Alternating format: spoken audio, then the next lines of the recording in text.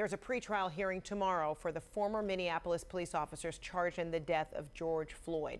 Derek Chauvin is charged with second-degree manslaughter and second-degree murder in Floyd's death. Floyd's death was caught on camera by a bystander as the white officer kneeled on Floyd's neck until he lost consciousness, sparking weeks of protests in Minnesota and around the country as a result of his death. With me now is Rashawn Ray. He is in the Department of Sociology at the University of Maryland and a David M. Rubenstein Fellow at the Brookings Institution. Good to see you. So right now the House and Senate are at odds over a national police reform bill. What do you believe needs to be part of that? What should happen now? So as you noted, well, first, thank you for having me on, Fredricka. As you noted, Dems and Republicans are at a stalemate.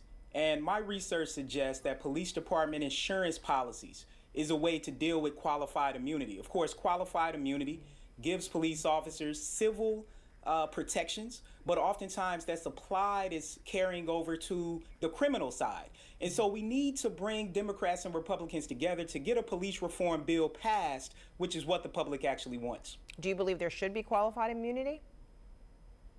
I think that qualified immunity has a lot of problems wrapped up in it. What's important for people to recognize is that qualified immunity is a legislation that applies to civil culpability, meaning that a police officer who is acting underneath the law cannot be sued financially. Eventually, George Floyd's family is going to get a large civil payout. The problem with qualified immunity is that it then applies oftentimes to the criminal side. So there are a lot of people, juries, prosecutors, and judges who don't think that police officers should be prosecuted. And the problem in this case is that Derek Chauvin still qualifies for upwards of about $1 million in pensions. That's something that Minnesota as a state should change and follow suit for other states across the United States.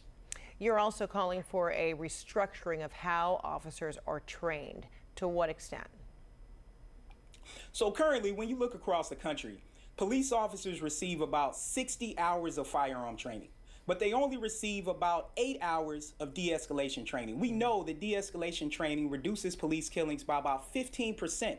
However, police officers are training to the exact opposite. They are training to worst case scenarios. They are training to actually use force. And that's not what we need on the street when 9 out of 10 interactions they have oftentimes nothing to do with violence and simply has to do with the conversation, like we've seen with George Floyd and like the way it originally started with Rayshard Brooks.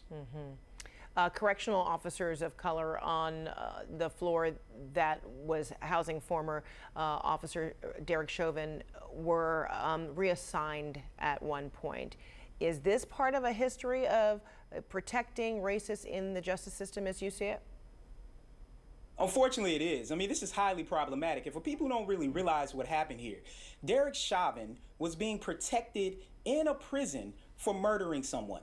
And we've seen this throughout history and also more recently when Dylan Roof murdered 9 people at an AME church in South Carolina.